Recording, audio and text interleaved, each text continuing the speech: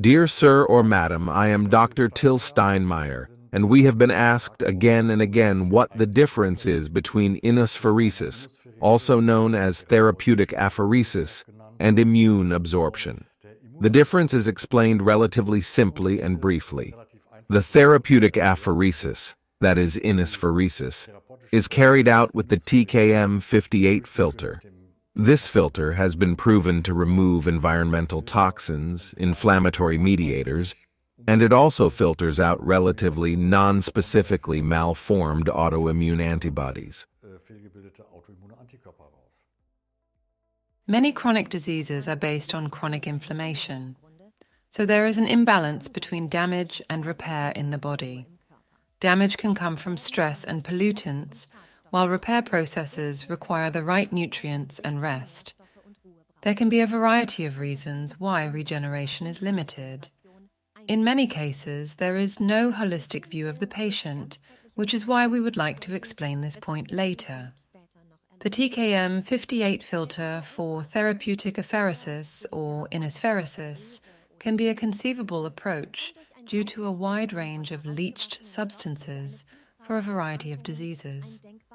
It primarily washes out environmental toxins such as herbicides, pesticides, microplastics, toxic metals, and chemicals. Inflammatory mediators that can perpetuate chronic inflammation are also reduced, as you can read here, in a recent study looking at long COVID. The same study reports a reduction in malformed autoantibodies involved in autoimmune reactions. You can find the source in the video description. Spike proteins, infection toxins, tumor-associated proteins, and herpes viruses, such as Epstein-Barr viruses, can also be reduced. Immune absorption, on the other hand, is highly specific and filters out the autoimmune antibodies in a more targeted manner.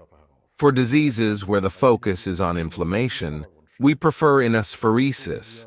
In diseases where autoimmunity is paramount, we prefer immune absorption. In the run-up to Inuspheresis, or immune absorption, laboratory parameters should be used to determine whether an individual attempt at therapy makes sense and is appropriate.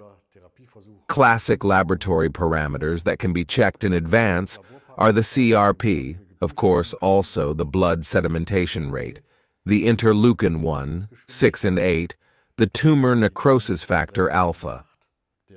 Before immune absorption, one should check the autoimmune antibodies, including the ANA anti-nuclear antibodies, possibly AMA anti-mitochondrial autoantibodies, or the entire range of rheumatism antibodies or autoantibodies specific to the respective autoimmune disease, which every doctor knows.